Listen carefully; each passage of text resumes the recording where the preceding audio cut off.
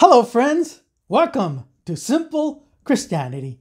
Today, we are going to talk about a great subject, the secret to a happy life. A time poll conducted in 2019 found that happiness is found in relationships. The question posed to those who were being polled was, what one thing in your life brought you the greatest happiness? People found happiness mostly in family relationships, especially with their children and grandchildren, as well as spousal relationships. God, faith, religion was second on that time poll. In fact, in most polls, surveys, and studies conducted, the number one thing that consistently makes the top of the list of what makes people happy is family. Generally, relationship. The Bible does not talk about a happy life. What we find in Scripture is the idea of being fulfilled. The Greeks had a word for being happy. It conveys the idea of contentment, the idea of being satisfied with where you are in life. You are blessed. The Greek word is makarios.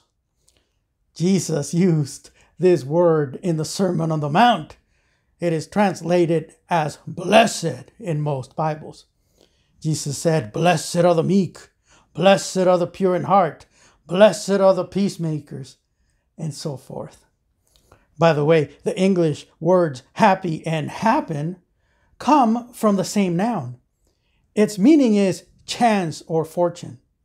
And so in English-speaking cultures, we tend to view happiness in terms of events that make us happy, or things that come our way that might make us happy. The fulfilled life, on the other hand, will bring a perpetual joy to your life. Joy is not based on circumstances. It transcends things that happen. Having said all that, Scripture basically says the same that you find in the polls as to what constitutes the blessed life, the fulfilled life, the happy life. It is God and relationships. However, Scripture defines these relationships, and it uncovers the key to a happy life. Stay with me, and let's dig deeply into this subject. One of the best passages in Scripture addressing the idea of a fulfilled life, which will bring you joy, is found in the first epistle of St. John.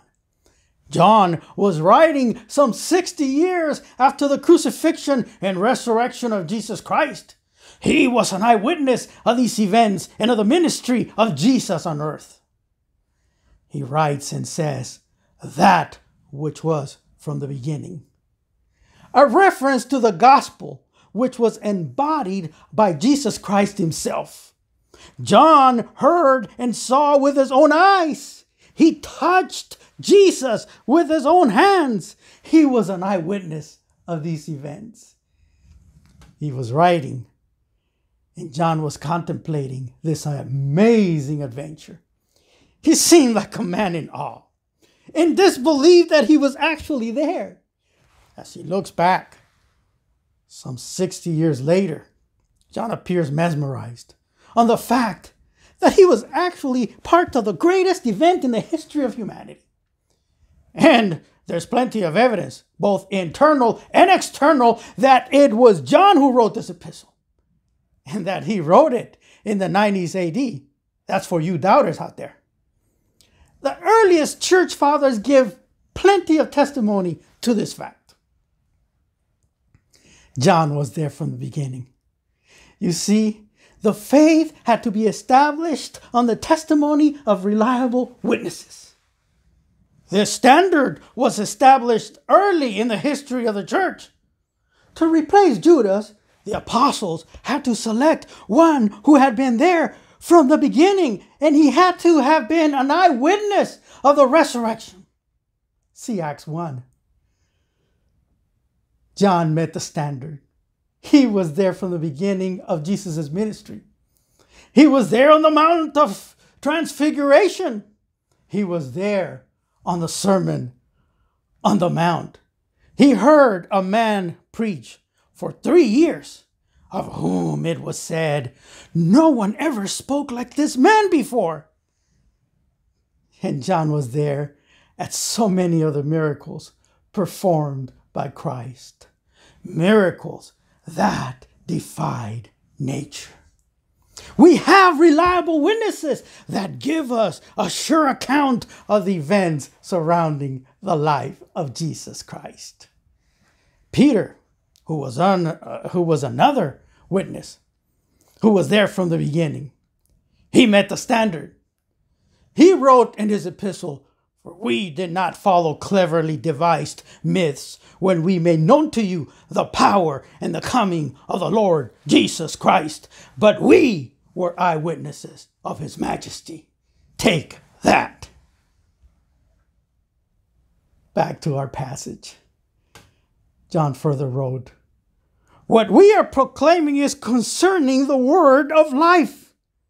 Oh, there's so much to say about this word of life.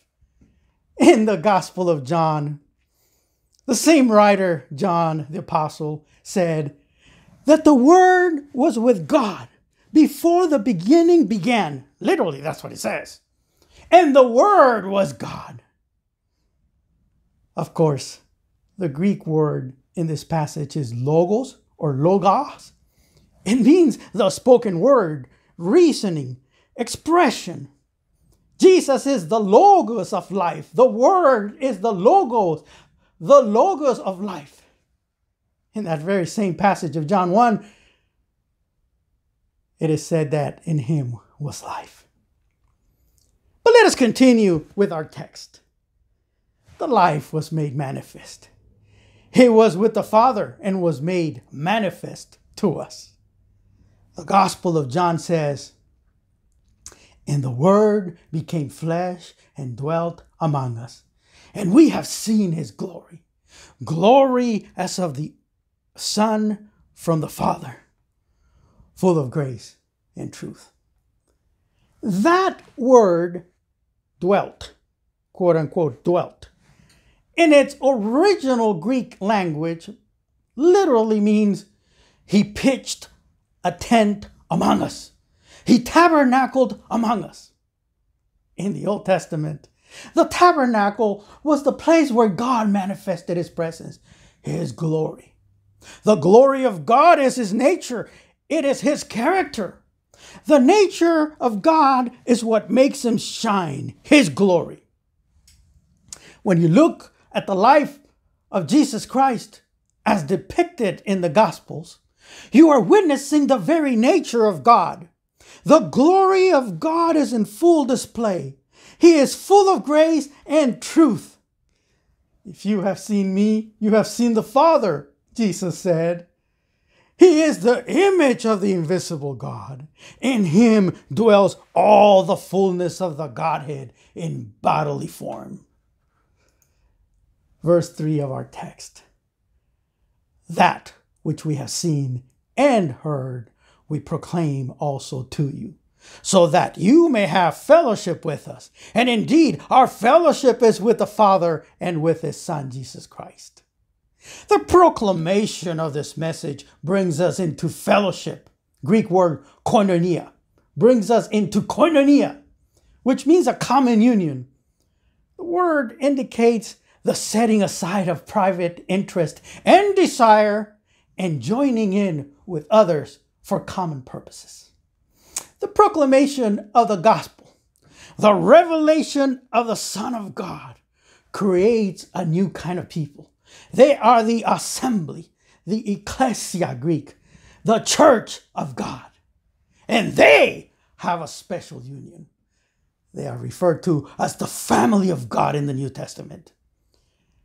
That is why the New Testament members of the church refer to each other as brothers and sisters. This wasn't a cliche for the first century Christians. They were a group that really looked out for each other, a family. Today we use the term, but we lack the same meaning, sadly. The reality is that too often we don't even know the names of the people who go to church with us. The book of Acts says that those who believed were together and had all things in common, and they shared their possessions as any had need. The same book, which by the way is a historical account of the early church, says that they took care of the widows and they took care of the orphans. That's what families who love one another do for each other. Jesus said, "By this all will know that you are my disciples, because of your love for one another." The early Christians were heavily persecuted for their faith, but they endured all hardships because they had a family that looked out for them. They had a family that really supported them. John says, oh man, this is good. John says, what we have seen and heard, we proclaim also to you, so that you may have fellowship with us. It is God who through this message shines in our hearts to give the light of the knowledge of the glory of God in the face of Jesus Christ. We see the very nature of God in the presentation of Jesus Christ, and our fellowship is with the Father and with His Son. Oh, that's marvelous. That which we have seen and heard, we proclaim also to you, so that you may have fellowship with us. And truly, our fellowship is with the Father and with His Son, Jesus Christ. Oh, in that relationship, we are called to exhibit the character and communicable attributes of God. In our fellowship, we let the light of God that has been revealed in us to shine through us, meaning that we share the love of God, the grace of God, the goodness of God, the righteousness of God, the forgiveness of God, the kindness of God, and so on and so on. In all these relationships, we manifest the attributes of God. John further says in verse 4 of our text, and we are writing these things so that so that your joy may be complete. Listen, there is nothing more fulfilling than to have a family that you enjoy life with, people that you care for, and that you know they care for you as well. A relationship where there is true love without hypocrisy, where the members of this family do look out for each other with unconditional love. Hear me. We are created in the image of God to enjoy each other in close relationships. When we are able to tame the monster that is in us, that is sin, through our union with Christ and with the help of the Holy Spirit, then we can experience a joyful fellowship with God and with our brothers and sisters. We're able to manifest the character of God. And we are in communion with the Father, with the Son, and with the ecclesia of God, the church of God. It is a sweet fellowship. Unfortunately, a lot of churches are not structured this way. They are professional churches, business-like churches. Some ministers have designed a church model that is centered around activities. It's quick entertainment. They seek to keep people, quote unquote, happy with activities, events. It's all about providing an atmosphere that is fun and doesn't take much of your time. And so the people come to the church, get a quick music fix, a quick entertaining sermon, and they go home. That's what church has become for some in the modern day age. It is an environment that only benefits a few. The ministers. They have these big churches and They have a little circle around them, usually family members or old friends, but the majority of the members of the church are outsiders. They do not enjoy a true fellowship. It is no wonder that many Christians today fare no better than the rest of the world when it comes to being fulfilled or having a joyful life. There are a lot of churchgoers who are very lonely and miserable. Listen. If you are a Christian lost in one of these empty churches, where you are just a statistic, I urge you to find a church where you can really be counted as a family, where there's no corruption, nepotism, cronyism, and the like. A church where all the members count, where the last is first and the first is last. That's where true happiness lies.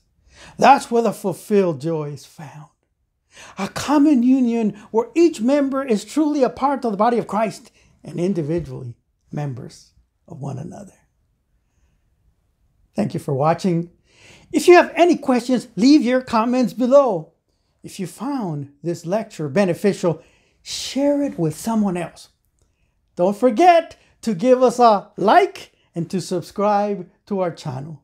Until next time, may the love of God and the fellowship of the saints fill your hearts with joy.